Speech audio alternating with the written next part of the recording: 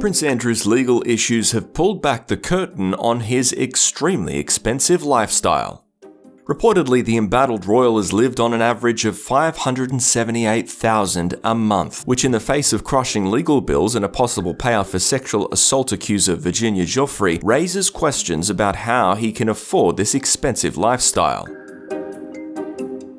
In the past, Andrew has made several decadent purchases, including the $34 million 7-bedroom home in the Swiss enclave of Verbier, a debt supposedly only settled this year. He also spent $14.2 million renovating his UK home, the Royal Lodge, also estimated to cost an extra $1.9 million per year on staff and upkeep alone.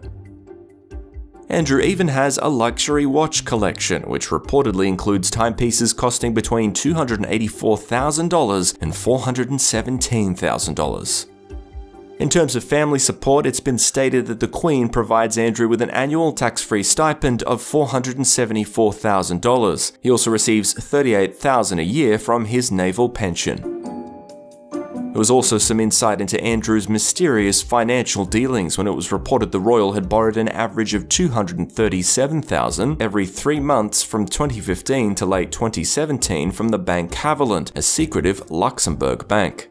His last withdrawal from the bank was $474,000, reportedly for general working capital and living expenses. With the rise of his legal woes in recent years, it's estimated that fighting his case could end up costing him between $5.6 and $8.4 million in fees.